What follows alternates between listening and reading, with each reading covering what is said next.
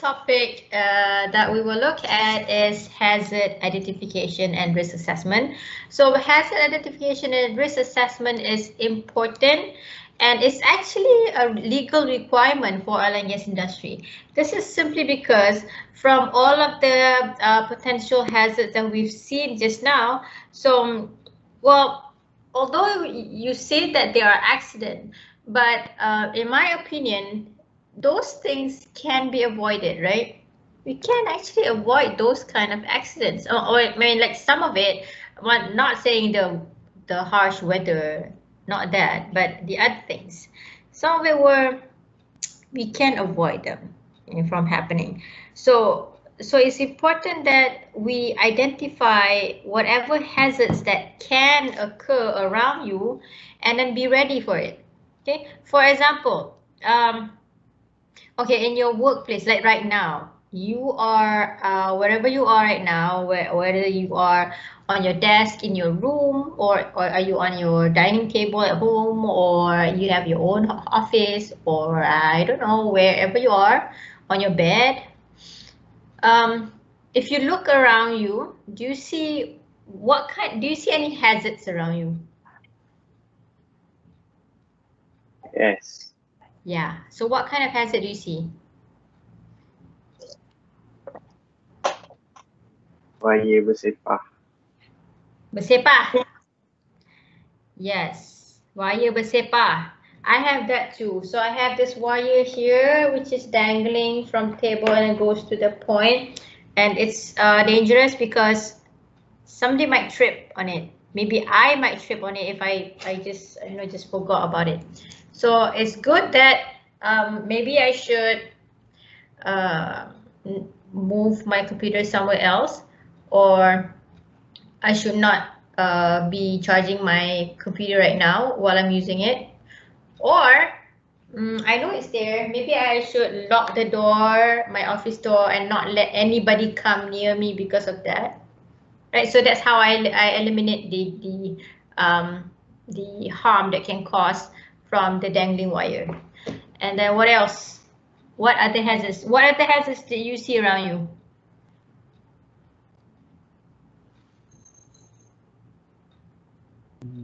Anything? No? Your house is safe? So safe, you don't have any hazards? Charge phone while using.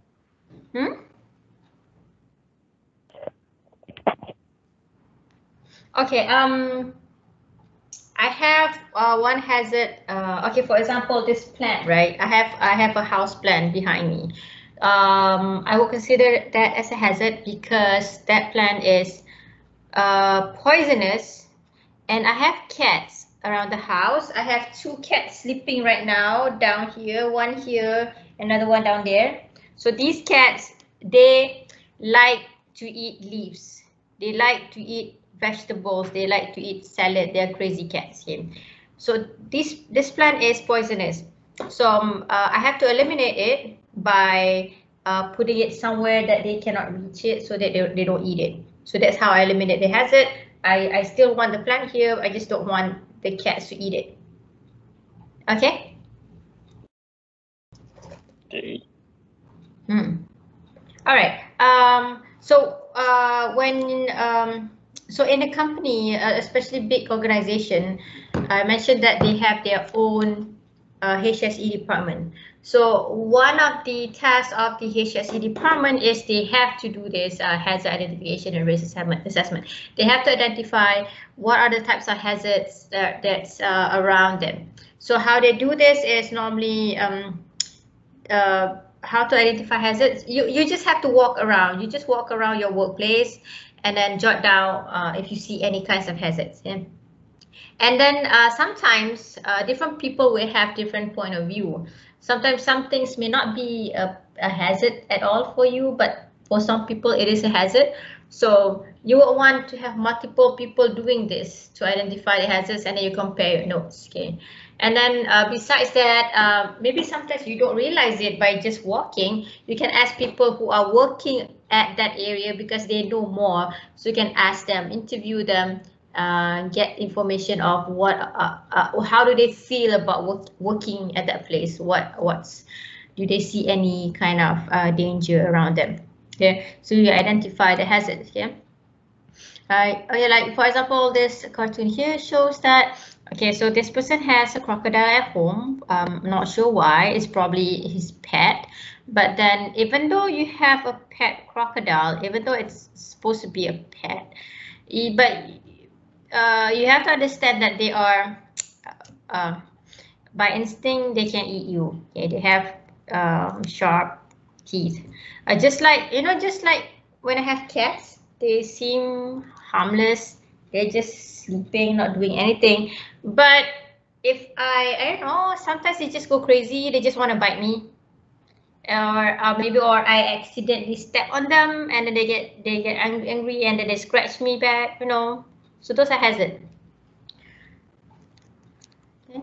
And then once you have identified the hazards that you can find around you, then you have to start estimating or evaluate what is the risk that is associated with that hazard. Yeah? What kind of harm can that hazard cause you?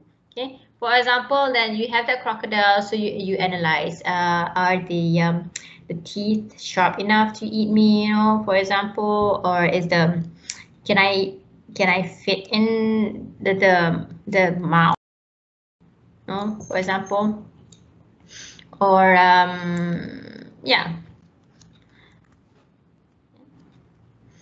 All right, and then there's the hazard control hierarchy. Here's what to do if you know that you have a hazard and you know that there's risk to it. So what should you do with the hazard? So one thing that you can do is, firstly, you can eliminate the hazard. So you have the crocodile, maybe you can just kill it, just take them away, like completely remove it from the workplace so it's not there anymore. Okay, or for example, like I have this plant, maybe I can just put it away. Okay, I don't need to have a plan behind me. Okay, so that's elimination. The next hierarchy will be to substitute.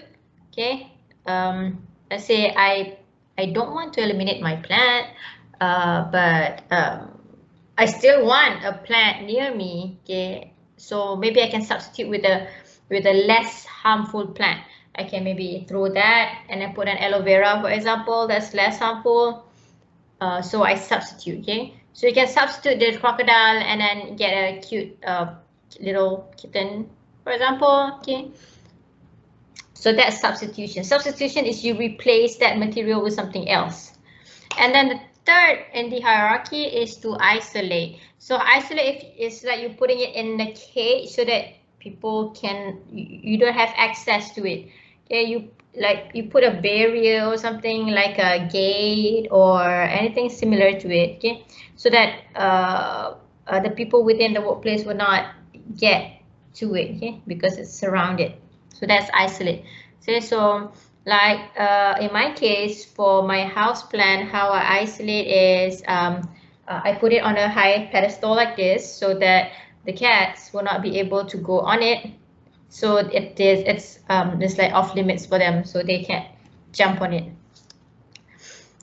Okay, and then next in the hierarchy is engineering control. Okay, so what is engineering control? So engineering control is something to do with any kinds of equipments that you use to control the hazard. For example, using sensors, using alarms. What else? You install some kind of for example, I want to put a sensor somewhere near my plant. If it can sense the cat's movement, if the cat comes to make a sound, alarm, so that it scares the cat, so that kind of thing. Or maybe like if hazards such as if you talk about like hazardous gas, for example. So engineering control would be to have ventilation system, a good ventilation system, so that you don't have the accumulation of the toxic gas. And then next is administrative control. So administrative control is more of the task of the HSC department where they give trainings to the personnel. They give I don't know, like workshops or talks or refresher trainings. What else?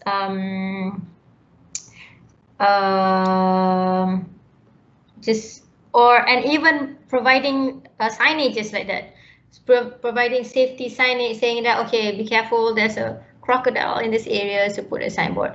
So this I guess this don't really work for me. If I put a signage, my cats won't understand that it means that no eating plants. I guess I can train them not to eat. I'm not sure how.